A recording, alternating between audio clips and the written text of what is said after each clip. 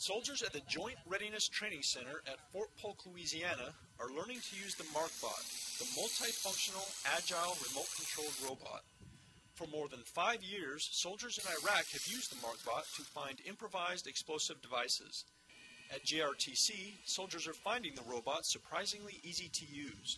They have Xbox controllers attached to them, which makes it a lot easier for us, because we obviously play a lot of Xbox, so we're used to that.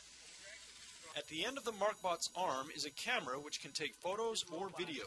An on-screen display allows soldiers to see what the camera sees, more than 3 football fields away. Harold Cummings, retired Master Sergeant and Robotics Systems Joint Project Office Trainer, says the MARCBOT is a priceless asset.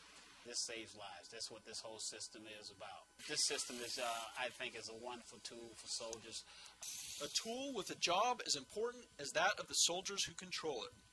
Specialist Justin Green, 22nd Mobile Public Affairs Detachment, Fort Polk, Louisiana.